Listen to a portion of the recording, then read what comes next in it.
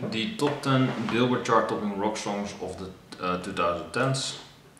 I'm not really a really big fan of this decade because it's just kind of like middle of the road. It's alright. It is kind of generic, honestly, because the 2010s did kind of lose their or the rock songs did kind of fade into obscurity after the 2000s. So it is kind of disappointing to check out this list because well, even the 60s and 70s were kind of, kind of boring, honestly. I thought way better of them, but of course we're talking about the Billboard here, so of course it's kind of gonna suck, so there we go. 2010s, the thumbnail is the Black Keys, which I find a boring band, honestly. I don't really care about them. They're not horrible, but they're not the best, so they're alright, Kind of boring to me. I cannot really think of anything out of the 2010s. What is there, there's Dancing with Maggie May or something from the Red Hot Chili Peppers. I don't think that's topped anything. No, I don't think so. What else is out there? Which popular band is still active? Pearl Jam. But Pearl Jam is pretty much like, well, not as big as they used to be in the 90s. So they don't probably are on here because after the 90s they just kind of well, they did their own alternative thing. So yeah, I honestly do not know. The Peppers are still active, but they're pumping out hits left and right, or they're still creating hits here and there, but not a lot. For some reason, the video has a lot of dislikes though. There's 6,000 likes and 3,500 dislikes, so that is a lot for some reason. Oh, probably the Kings of Leon is gonna be on there. You have to think of like shitty rock bands nowadays. Oh my god, I'm not excited for this list.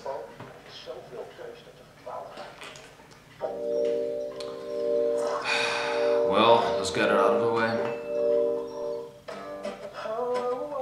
What the fuck is this? Who said rock was dead? This is like dubstep pop garbage. I mean, honestly, it is their only good song by Imagine Dragons because Imagine Dragons is one of the worst bands of all time, honestly, that I've ever heard in my life. I mean, you thought that Sweet Child of Mine's solo and vocal were degrading, then listen to some Imagine Dragons. They're 1,000 times worse than Guns N' Roses. WatchMojo.com, and today we'll be counting down our picks for the top 10 Billboard chart-topping rock songs of the 2010s. That was kind of like a low blow for Dave Grohl, to add Coldplay and Justin Bieber into the same category of like generic pop garbage, just putting that on car stickers and stuff like that. That was kind of like a low blow, honestly, because I mean Coldplay isn't the heaviest band ever, but putting them next to the fucking disgrace to Canada, that is just, well, we're focusing kind of on insulting. definitive rock songs of the decade that became Billboard #1s, whether it was the Hot 100, rock, or alternative charts. Black Keys, what is this? Number 10, Come a Little Closer, Cage the Elephant. I mean, whoever heard of this, honestly. South American tour, a Brazilian sunrise, and the unknown mysteries that lay before him, lead singer Matt Schultz wrote a meditative and slightly melancholic composition to capture his experiences.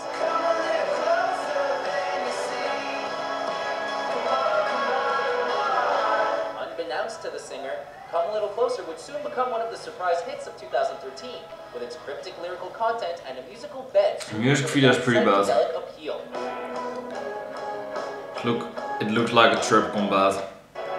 At this very moment, some of you Mojoholics may be learning of Cage the Elephant for the first time, and well, take the time. Are there honestly people out there, Mojoholics? Do those people exist?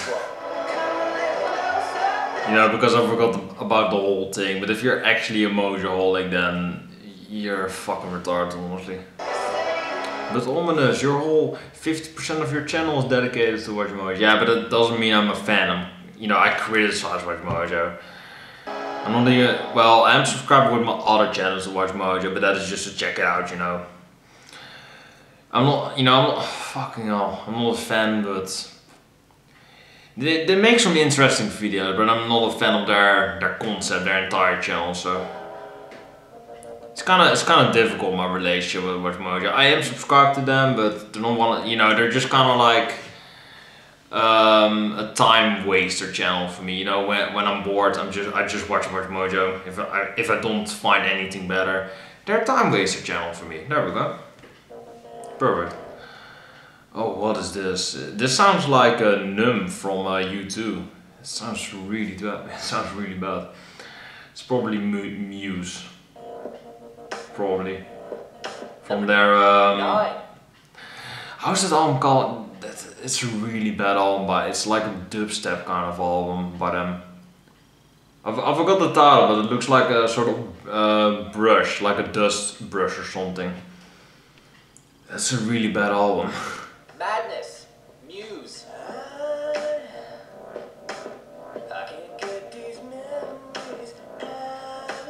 I mean, yeah, I would probably put Muse on there for sure. I mean, I just know Muse. I'm not a fan of their, I don't know the title anymore, but it's a pretty bad album, honestly. Band Muse captured this debilitating form of madness with an appropriately Was it called Madness? entitled tune that topped the internet charts for a solid 19 weeks, large in part to the lead singer Matthew Bellamy's hypnotic vocals. Sounds like he's ejaculating. An experimental track for the rock band, the song explodes into an emotional climax with stunning guitar effects and a beat that just won't quit.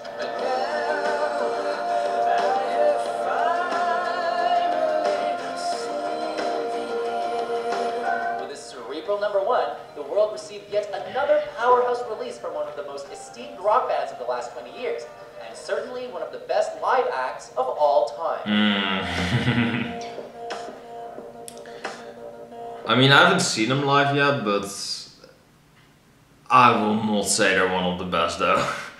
I mean, I cannot judge, but like Muse, they are a good live band though, but almost, yeah, you haven't seen them live, yeah. I mean, but you never hear about it though, so I think they're a little bit too young to call them an all-time band, but well, you know, they're pretty good, but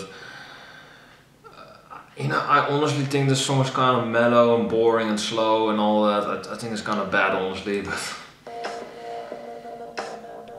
I mean, yeah, there are way worse bands than Muse out there, so. Oh, this is a pretty good song. Yeah, the school shooting song, of course. Pumped Up Kicks by Foster the People. I do dig this song. I do dig Foster the People.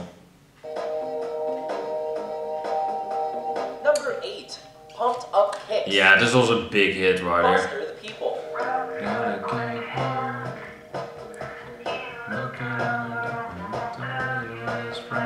When former jingle writer Mark Foster wrote this story of a teenage homicidal maniac, it would be an understatement to say the indie music scene went crazy.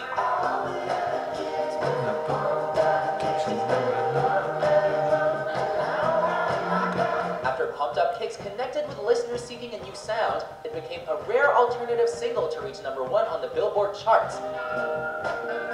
With a catchy as hell chorus, and a beat that even mainstream music listeners could latch onto, the song also I mean, even that whistling part, it's, you know, it's kind of cheesy, but it's pretty good. Billboard Hot 100.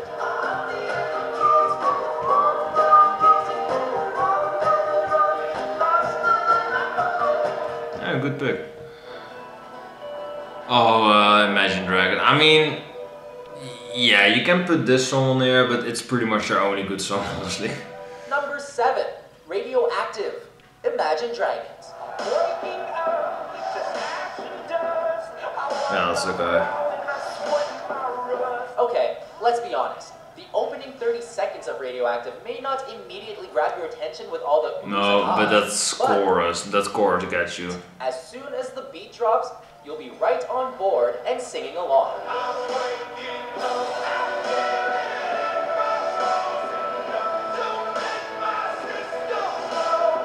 It's a terrible music video though. Horrible. And perhaps that's why this Imagine Dragons mega hit stayed on the Billboard Hot 100 for 87 long weeks, with a universal theme of Jesus personal Christ. reawakening and a music video featuring How long is that? That's almost 2 years. Phillips and a pre-tribute I mean, it's good, but it's not that good. Alexandra Daddario.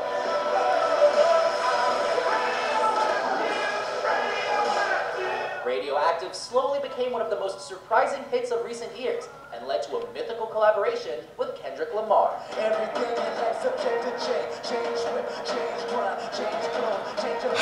Whatever happened to Imagine Dragons? I mean, I really want to like them, but they're just fucking terrible, honestly. What is this? I want to say it's the Black Keys, but I believe they're number 1 on this list, so I have no clue who this is, honestly. Oh, yeah, it's Rope by the FooFighters. This is a great songwriter. Number 6, Rope, FooFighters. Did not know that it was a Billboard chart topper, but sure. Okay, everybody loves a little nostalgia, and this throwback hit captured a 90s vibe across the board.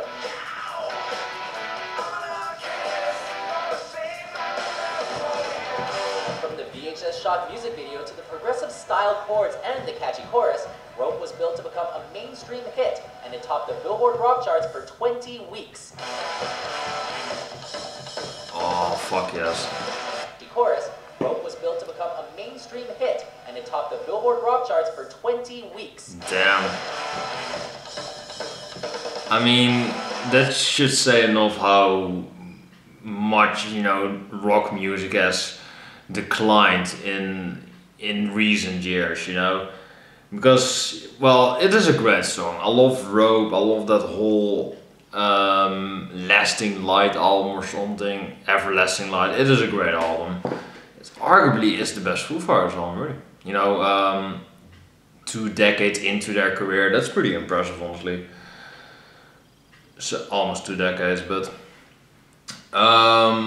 yeah, honestly, it's not surprising to me that it topped it, but it is just kind of surprising to me, honestly, that the Billboard chart recognizes talent over actual quality over popularity, because, well, you have some shitty rock songs probably, but FooFighters is pretty much one of the biggest bands ever, you know, especially nowadays, so yeah, it's probably an appropriate hit for them, so, you know, there's not a really wide variety of rock music now, so, you know, better have the FooFighters on there. In fact, FooFighters debuted at number 1, and when the momentum finally slipped, they immediately took over the top spot again with another classic entitled Walk. Walk. I prefer the Pantera version though. FooFighters have been releasing some of the greatest rock songs of recent times, and they are showing no sign of slowing down. I just love the kind of, you know, the kind of fade in, kind of riff of Rope. I love that song. They're in a colorful box. Kind of, you know, seizure inducing, but I don't give a shit. It's a great video, great song, great album. Damn, you know, good stuff, FooFighters, good stuff. Oh my god, Pompeii by Bastille. This is not a rock song, this is like pure pop music. Number 5, Pompeii, Bastille. Shitty pop song, great live album, if you know what I mean. If you're familiar with Roman history, then you'll most likely be familiar with the inspiration behind this next number 1 hit. I just hate that hey-ho chorus. An instant indie pop smash, Pompeii became Bastille's This is indie introduction to music, American audiences, as the song hit number 1 on multiple US charts and number 5 on the Billboard Hot 100. The song takes on for a metaphorical story of modern love, as the lyrics convey someone trying to see the light and hoping not to be crushed by the figurative ash of seismic passion.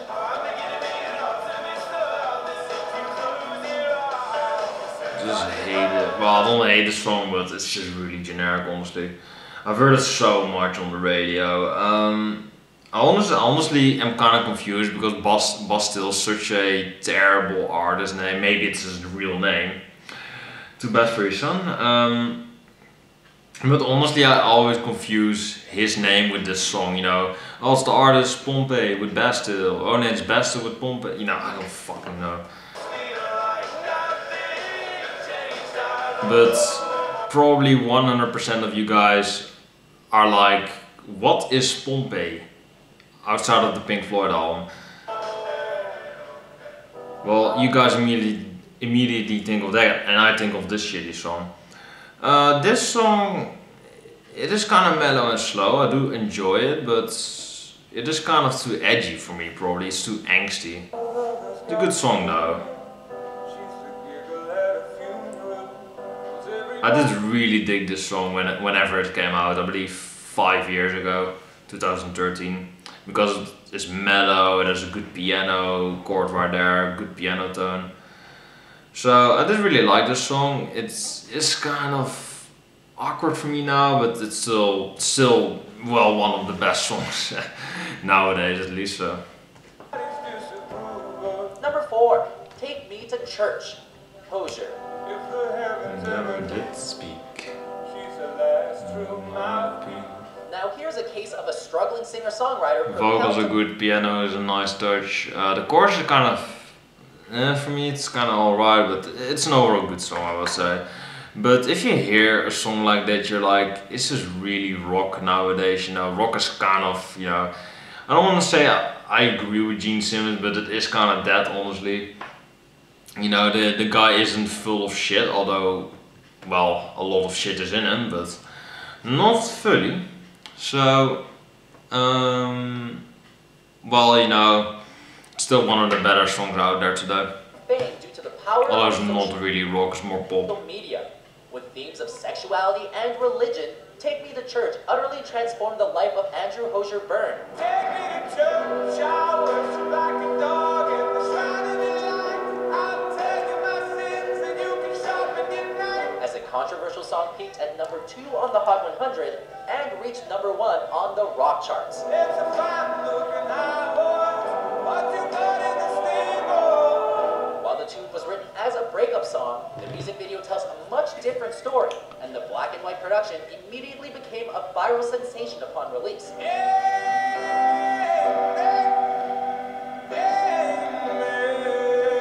Representative of a new progressive world, Take Me to Church also earned Hozier a Grammy nomination for Song of the Year.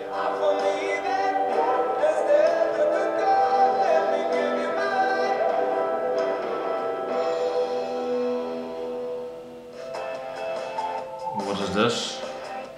Number 3, 1901, Phoenix. Oh, that sounds pretty good. A certified Sounds kind of like the Strokes. This musical take on a beloved city introduced mainstream listeners to the French band from Versailles. It sounds kind of like a blend of like classic rock and modern rock. Phoenix, good name, good title. Tail end of the 2000s, the song hit the top of the alt-rock charts in February 2010, kicking off the new decade in style. Although you might have heard 1901 on numerous commercials, it only managed to reach 84 on the Hot 100. But it's without a doubt one of our favorite indie jams of the 21st century. That sounds pretty good. Could have topped this particular chart too. Oh, it's not number 1. There we go. Number 2, Tighten Up, the Black Keys. I wanted love, I needed love, most of all. For years, a blues rock tandem I just think Ohio toiled away as one of the most respected. The quality of this video is pretty good actually. Looks like really like HD-ish. It's pretty good. Like really crystal clear imagery right there of these fucking kids flirting with each other. That's pretty much the best thing about the Black Keys, honestly. Yeah, I don't really like Black Keys. I mean, they're alright. They're definitely one of the better rock bands out there today, but rock is pretty much dead at this point. I do respect that Black Keys is kind of lifting up the torch in a kind of like filled ocean with pop garbage, and the Black Keys are kind of like holding their torch up above the shitty pop garbage, kind of rising above. I do like that kind of mentality, but they're just not really doing it for me, honestly. Underground bands around, and with this track about wild love, the Black Keys not only scored their first Hot 100 hit, but took home a Grammy for Best Rock Performance. What is this music video?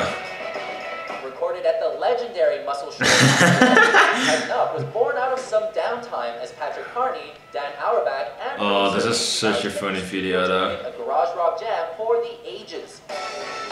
Like some kid wanting to flirt with some chick or something, and the chick eventually playing with the nerd, and the nerd just flipping off the other kids. And then the same thing happening with the adults. And given the playful nature of the music video, the entire process seemed to be one hell of a time.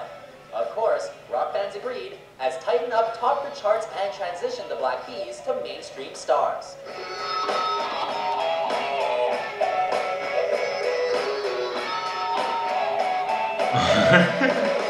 Just rips out a cymbal and just smashes one of the band members with the cymbal. Like, the chick is mine. It's a pretty funny video though. If only the song was a little bit better. Before we unveil our top pick, here are a few honorable mentions. Ain't it fun? Ain't It Fun by Paramore. Oh, I do really like this melody right here.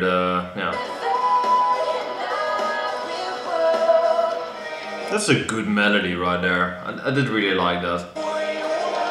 Kings and Queens from 30 Seconds to Mars, which was released in 2009. So why is it on there? Who knows? Yeah, 30 Seconds to Mars just sounds like noise to me, honestly. The Sound of Winter by Bush. Yeah, Bush is still a thing.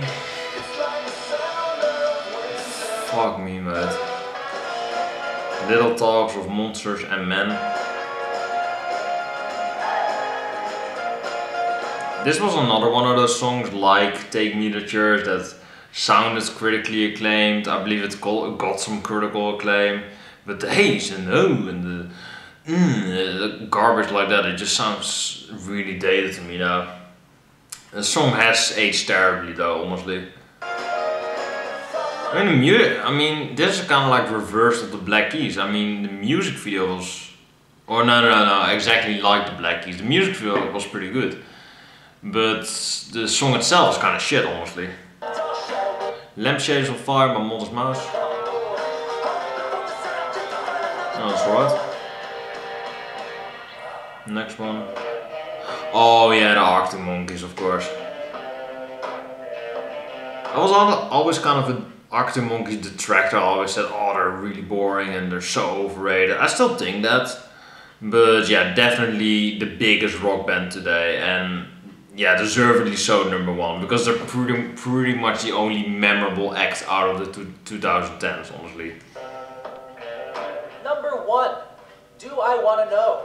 Arctic Monkeys. Have you got color in your cheeks? For this #1 single recorded in I really do not like AM, you know, the band and the album, but I mean, I have to say it's #1 though, it's such a big hit. California, Arctic Monkeys explored themes of unrequited love and the undeniable urge to drunk dial.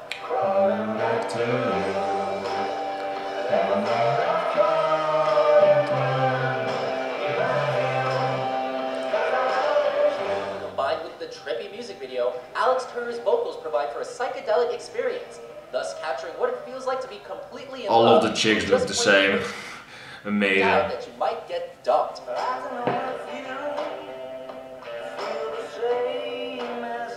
The music video though. Do I Wanna Know has become a popular cover song and also became a modern anthem for young rock fans with its marching rhythm and meditative lyrics.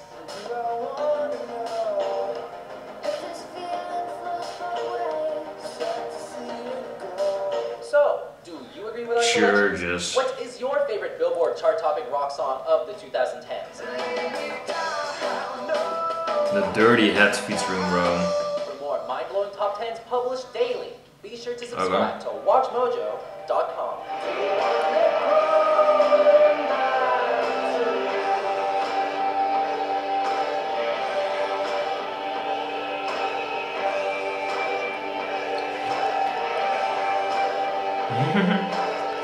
Music video is pretty good.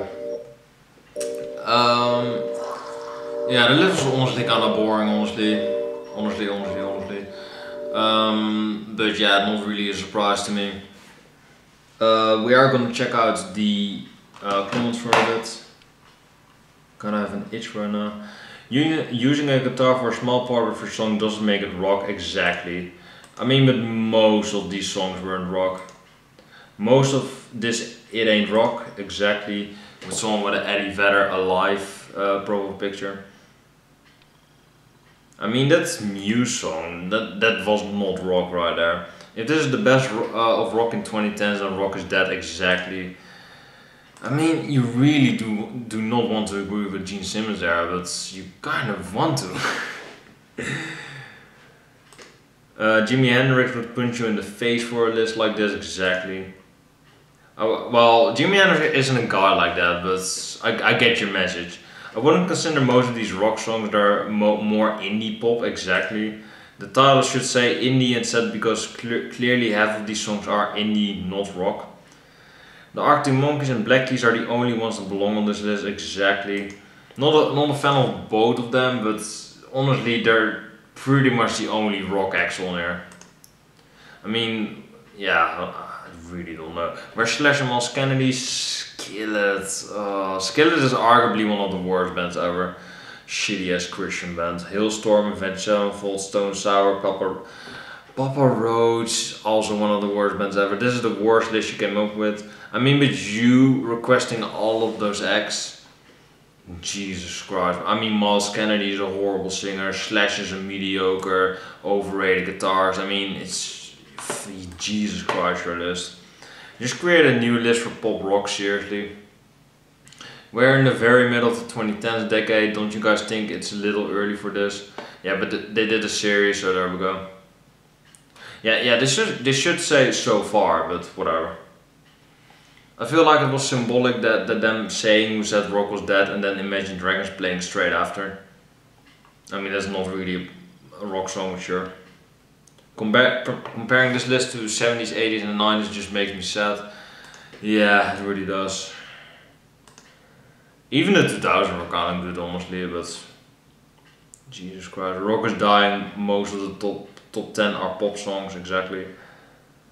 This indie pop smash, I'm sorry, I came here for rock, exactly. So Paramore and 30 Seconds to Mars make the honorable mention, but fucking Hozier makes the actual list. Well, I guess rock is that. I mean, WatchMojo is retarded, honestly. I mean, Paramore, 30 Seconds to Mars. I don't like 30 Seconds to Mars, but at least they are rock acts, so fucking hell, mate. Come a Little Closer is no rock song, Madness is no rock song, Pumped Up Kicks is no rock song, Radioactive first rock song on this in my mind is not a rock song in my opinion, but sure. Rope, this is so rock. This so is rock, so what? This so is rock, no question asked. What is that? What is that fucking title right there? This so is rock, no question asked. Jesus Christ, that's so no rock song. Is this a joke? It's perhaps a rock song, but only if you're a pussy. It's probably something that I would say. Tighten Up, hey, not rock to me. How's it called? The Black Keys. That's a rock song. Fuck off. Do I want to know? Honestly, I don't even want to know if people consider this rock. It's more like indie pop to me, but sure. Considering your picks for this list, still from All Nations should be top 3. Never heard of the band, so you know it's probably not a chart topper. Hozier is not rock. I think this is the shittier list you have released. I was expecting really good new bands to listen to, but this is full of pop artists. I'll stay with Muse and FooFighters, thank you. I mean, yeah, those two bands, Arctic Monkey. I mean, there were some rock bands on there, but not a lot. Who said rock was dead? Marilyn Manson. And after this list, I'm thinking it was right. I'm thinking he was right. It was Gene Simmons for sure. The description should be who called this rock exactly. Yeah, just everyone complaining that it's not rock. Also known as Tumblr music, not rock. I mean, Tumblr fan base. I mean, all of those fucking people kill themselves. Honestly, Tumblr is the worst thing ever. If this is the list rock songs of 2010s, definitely The Rock is Dead. Unu, whatever that means. I mean, it's by GNR fan, so yeah, of course it's inconsistent and incoherent, like the fucking lead singer. So where is The Rock? Ooh, but somebody with a Doom profile picture. That's pretty good. This is one weird list. Agree with Arctic Monkeys, Foo Fighters, and Muse. Rock is definitely dead. I mean, it's kind of a joke now, isn't it? If this is the best, Rock is dead. Yeah, everybody is just saying, oh, Rock is dead, Rock is dead, Rock is dead. So I'm gonna end with that. The conclusion of this video, Rock is dead. So Gene Simmons, you were right. I'm gonna buy your vault now because, you know, you were right and I'm wrong and you're a rich person and I'm not, I'm broke as fuck, so. Yeah, I mean, Gene Simmons should just become our god and just rule this entire empire with his Kiss Army fans and just rule the entire nation. Yeah, thank you for watching this video. Let me know what do you think of this list. Let me know what should be on the list, what should go off of it, you know. Let me know in the comments down below and I will see you guys in the next video. God bless, safe care and peace.